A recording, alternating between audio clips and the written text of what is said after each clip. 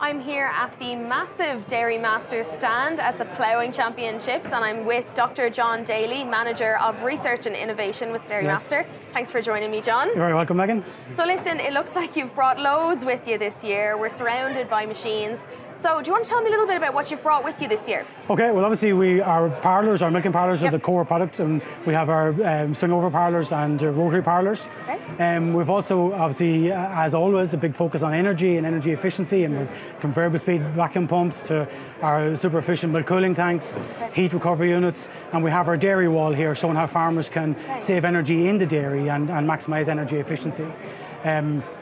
We have a range of other products as well, such as drafting, which is tied in with our Draft Now mobile phone app.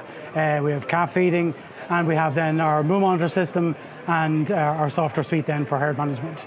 Okay, and is there anything, I suppose, any particular new innovations or updates that you've brought to Ploughing 2022? Well, really, I suppose we took the opportunity, I suppose, with COVID to go back and we looked at our herd management platform and we developed our Dairy View 360.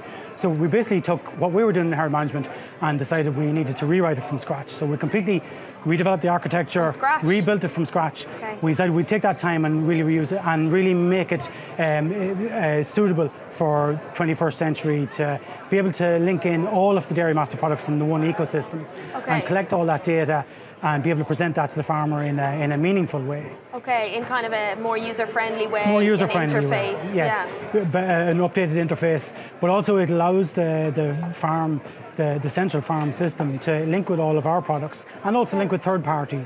And so whether the farmer wants this information in the parlour or whether he wants it on the mobile phone, or again, if you want to link to third party, like for example, milk recording and so on, all that data can automatically come in.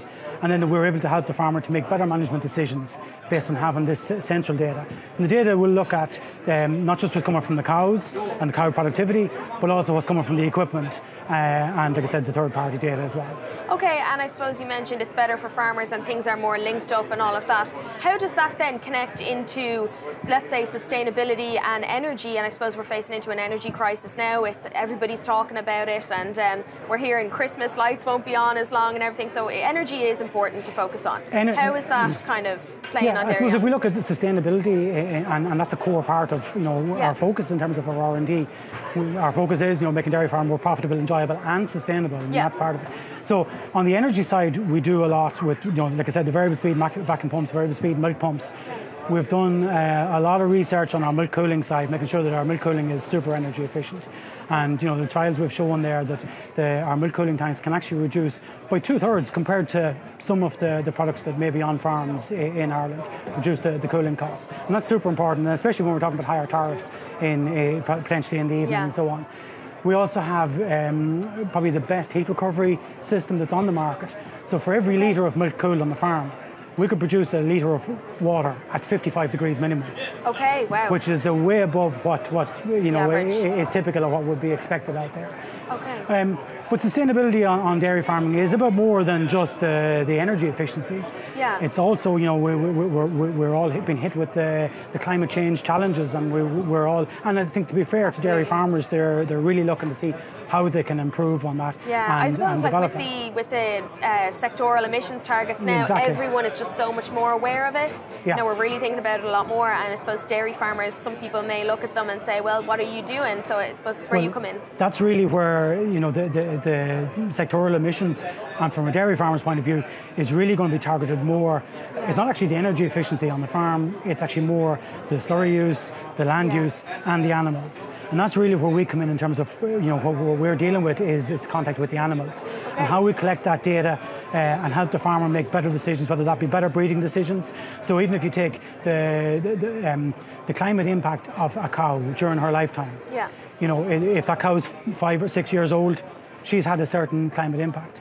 Now, if you've only got 3 lactations from that cow because of suboptimal breeding strategy, then you've got less production for the same climate impact. Yeah, okay. So really when we take the moo monitor system and tie that in with the data from the parlour and really optimise how we can help the farmer to do the breeding, that's just one example of where Dairymaster's products can really help with the farmer to improve the climate impact and reduce essentially the carbon footprint per litre of milk produced or per kilogram of milk solids. Okay, and you said moo monitoring system there. So our moo monitor, how exactly does that work? Tell me a little bit about that. So our Moo Monitor Plus system, it's a health and fertility management system. Okay. So basically it's like it's a collar, it's a wearable for the cow. So we're tracking the cow's movement, her behaviour, her activity, and her estrus cycle. Okay. So we can identify, say, when the cow is in heat, when's the optimum time to breed the cow, even down to the hours from when that heat started. Okay. We can also track things like how much time the cow is spending feeding, how much time spending ruminating,